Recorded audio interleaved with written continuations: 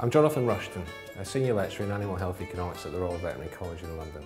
As we face increasing problems with the emergence of diseases such as SARS and bird flu, I believe there's a strong need to understand the motivations of people to report and control disease. This needs to take into account all people involved, those working in government, those working in livestock industries, and of course, farmers and veterinarians.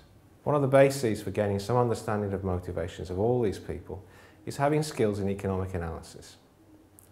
Now, many people associate economics as just a study of money, and to some extent that's true.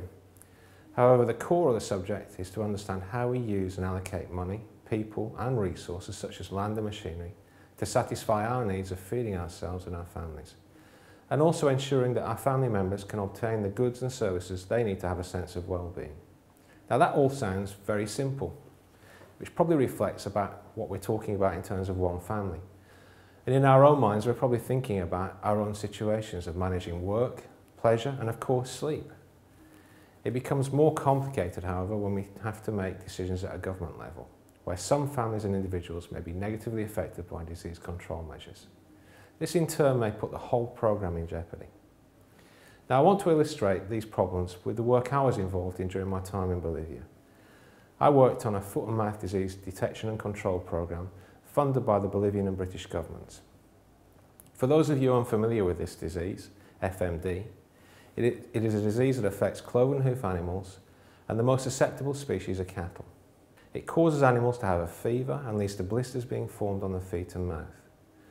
Globally, FMD is one of the most economically important diseases, not just because it reduces production in the animals affected, but also because it stops people trading livestock and livestock products. The impact on trade can either be local or international. Now, the reason why the Bolivian FMD programme began was because an economic analysis showed that the control of FMD would be beneficial to the Bolivian nation as a whole. This analysis considered various things. First of all, it considered the benefits from the programme of better production and also better market access for the Bolivian farmers for their beef. It also considered the costs of running better systems of FMD detection, running FMD vaccination campaigns, and improving animal movement controls. The calculations of costs and benefits were brought together in a cost-benefit analysis framework, a tool used by governments throughout the world to make decisions on which programs and projects to finance. Once our programme started, we discovered that some Bolivian farmers did not have FMD, and they wanted other actions. And those farmers that did have FMD were not vaccinating frequently enough to control the disease. I was involved in further economic analysis that showed that farmers with FMD would lose money by vaccinating, and that they needed extra support to make sure that the national programme was a success.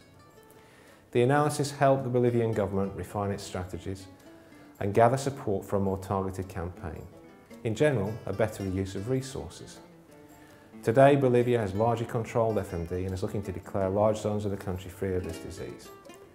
So during your studies, you're going to learn about how you can actually carry out economic assessments so that you can actually improve the allocation of resources to disease detection and control around the world.